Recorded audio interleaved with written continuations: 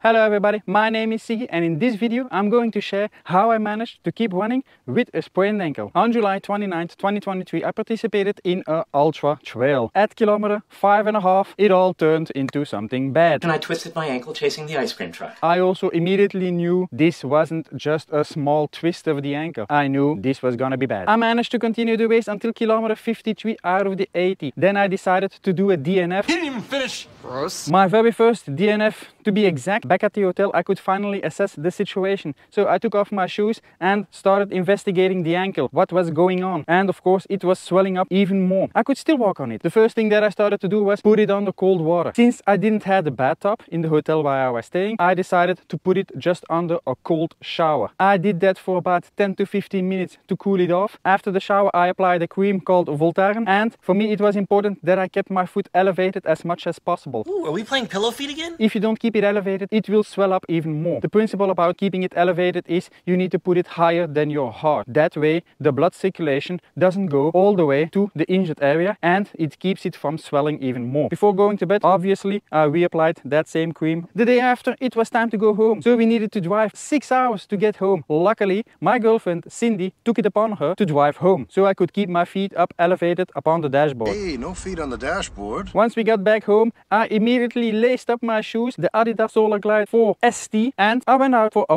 5k run to be exact. Yes, indeed, I was in pain. It was not easy. A lot of running, a lot of pain. I did notice around kilometer number 4 that the ankle was starting to hurt more than the quads. Then I knew, okay, the foot is getting tired. It's a bit time to wrap up. So at kilometer number 5, I said, game over. After my run, when I got home, I immediately placed my both feet in a cold bath 10 to 15 minutes. I continued that process for about 5 days and I've placed it in cold water about 2 to 3 times a day. And especially after the run, that was very important because I noticed that the ankle was getting warm due to the pressure, due to the running itself. That automatically took care of additional possible swelling. And every time after the cold bath, I also applied a soothing cream, which also assisted in keeping my feet cooled off. I also immediately purchased an ankle brace to support my ankle even further. It helped out a lot, to be honest, but I couldn't wear it for a very long time. Usually around an hour or so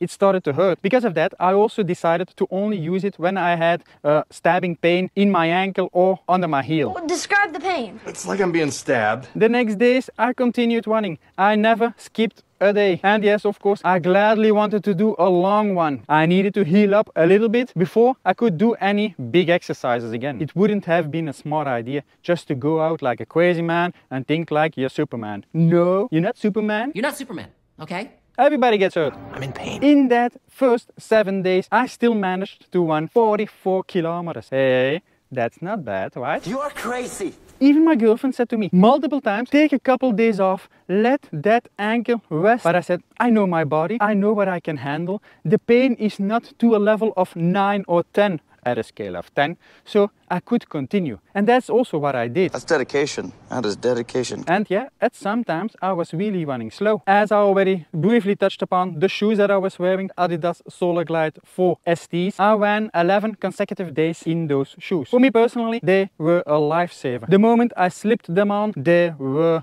good, comfortable, but especially that ankle couldn't move a bit, which was for me very important. After about 11 days, I decided to run again in normal shoes. Define normal. And I needed to adjust again to new shoes. Why? The stability around my ankle was not there anymore. Not in the same way as with the Adidas. Yeah, you can also imagine doing my first runs, those first 2 weeks, the constant thing going through my mind. Please don't twist it again, because I'm pretty sure otherwise I would have been in a very big mess. Look how tiny and scared you look. But luckily everything worked out. Why? Because I immediately started to take care of it. And also, ladies and gentlemen, it's not because you have an injury that you cannot go for a run. You need to learn to know your body. You need to learn to feel what you can. Never underestimate yourself. Never think, no, I won't be able to go for a run. I'm just going to hang on the couch. Why don't you just try it? Just be extra careful and see how it goes. If it doesn't work out, then you can say, okay, I'm taking a couple of days off. But who knows? It might be possible. One thing that kept me going in all of this, doing the trail, the 48 kilometers that I continued running,